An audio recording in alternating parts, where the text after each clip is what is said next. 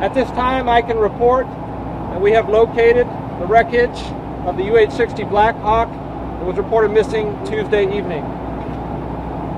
At this point, we are not hopeful for survivors, and we are transitioning our search and rescue operation to a recovery and accident safety investigation that will be led from by a team from the Army Combat Readiness Center, the Louisiana Army National Guard, and the U.S. Marine Corps Marine Special Operations Command.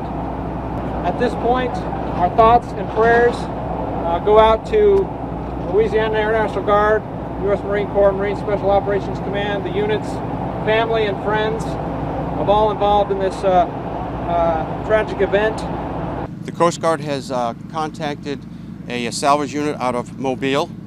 I don't know the name of that agency. You have to ask the Coast Guard that. But we expect them to come on site late afternoon, early evening. But as you can see with the conditions, and we have some weather coming in later on, they are probably not going to be able to start any operation tonight. I don't know what the weather is tomorrow, but I believe we have some more weather coming in tomorrow, so that may hamper the beginning of their operation. We have retrieved remains, okay?